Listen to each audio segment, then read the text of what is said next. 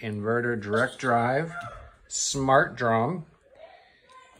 And if you have a pretty good sized leak coming out of the back of your machine. Okay, first of all, I'm going to show you where the leak is coming from. My assistant here. There are 4 screws on the back panel, and then it slides down out of that clip.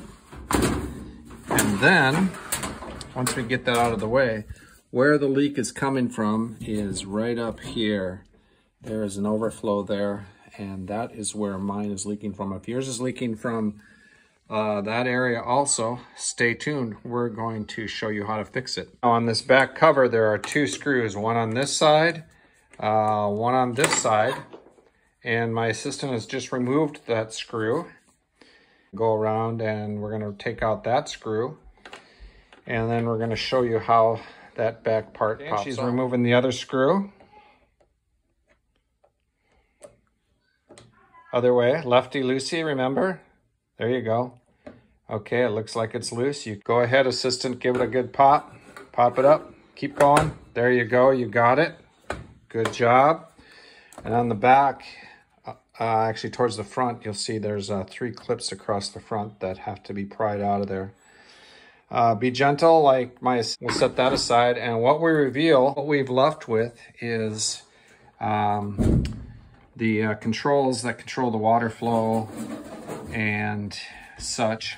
The one in question is the one, here assistant, I'm going to open this up once, is the one that's controlling this liquid bleach. That's what's causing the leak. It's backfilling somehow, and I don't use that. Maybe that's why it's starting to fail, I don't know. But it won't work after this fix, but the control for that, oh, and obviously unplug your washer before you do. Okay. The one in question is the one on the left here. We are going to unplug this. And then unplug the other ones.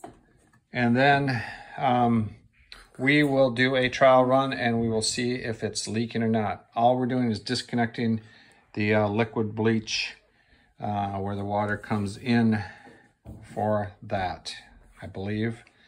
After talking to LG and doing some research, I think that is the problem. That's what the back plate's going to go back on. The back cover, I'm going to slide it under those clips, and then we'll line up the 4 screw holes. And my assistant. Thanks, we got this one. Okay. Wait. All right. Wait, I need to We got 3 more to do. Okay. And note, remember, there's 2 clips at the top, and there are 2 at the bottom that the bottom goes on top of. So you just have to bend the plate a little bit and fit them in there. And my assistant here is doing a wonderful job.